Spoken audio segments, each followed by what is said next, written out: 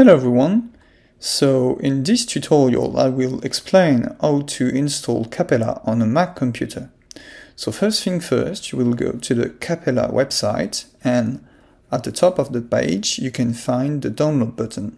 So you will click on it and at the bottom of this page you will find different versions available, so Windows, Linux and Mac. So today's topic is Mac, of course.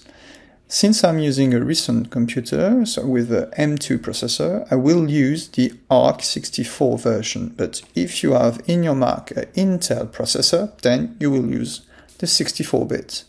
So you will click on it, and once done, it will get you to this page where you can download the file.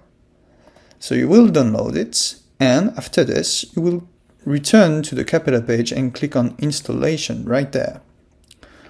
On installation, there is a menu, and on this menu you can see right there is a Mac section. You will click on it, and on this one you have a phrase that you will pass in your terminal window in order to decontain the application in your Mac. So since that's done, you will find just right there your file. And the thing is pretty simple. You will drag and drop the file into your application folder. Once it's there, so you can see there is two, you will decompress the file. So it will take a bit of a time, yeah. So there you can find the Capella file.